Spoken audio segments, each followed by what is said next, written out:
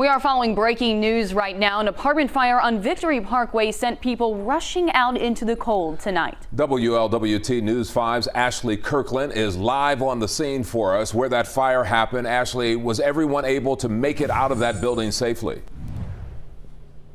Yeah, Molly and Curtis, we are happy to report that everyone was able to get out safely. That fire started on a third floor unit here of Park Lane Apartments, and it spread to another apartment. Thankfully, there were no serious injuries, but dozens of people had to be rescued, and 6 people were taken to the hospital with smoke-related issues.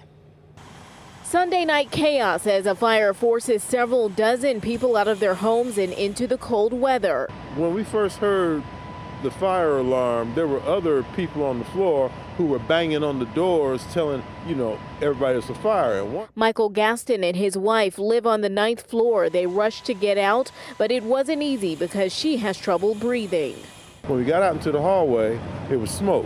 It was thicker at one end than at the other end, so we went down the end that had the lightest smoke. 80 firefighters arrived on the scene for the 4-alarm blaze, helping elderly people and those who were suffering from smoke inhalation escape. There were so many victims initially upon arrival. By the time I got down to the 4th floor, smoke was so thick you couldn't see anything.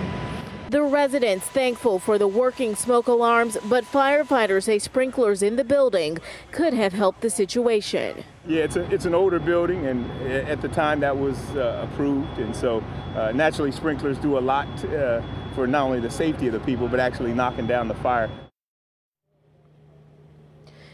And firefighters are here still tonight working to find a cause of that fire, make sure that all of the hot spots are put out, and the Red Cross is assisting putting people in temporary housing. And I caught up with Mr. Gaston here a couple of minutes ago. He and his wife are in the laundry room right now. Some residents on the 1st and 2nd floors are allowed back in. Others are not at this moment. Reporting live here in North Avondale, Ashley Kirkland, WLWT News 5.